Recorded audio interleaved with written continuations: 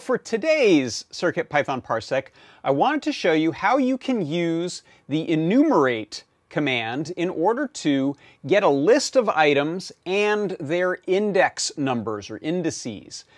So here you can see in the code I have importing time and OS, and that's because I'm going to grab a list of files that are on this Feather RP2040 right here.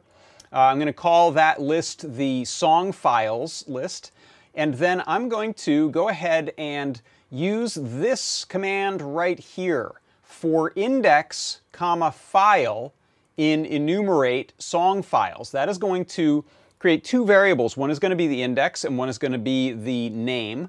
And those come from this enumerate command, which is going to enumerate through that whole list, whatever that song file list was. In this case, what I do with them is I print them out. And then later what I do is I ask for user input on one of those index numbers, and then I'll print that number. This is just a placeholder for actually playing a file.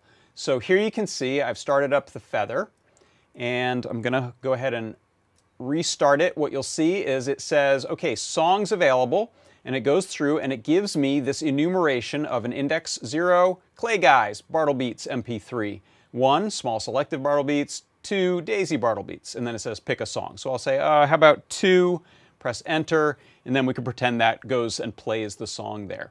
So this is a really nice way to work through lists, especially really large lists if you want to, and get yourself in a really simple piece of code, the index and the value right out of your list. And so that is one way you can use enumerate in CircuitPython. And that is your CircuitPython Parsec.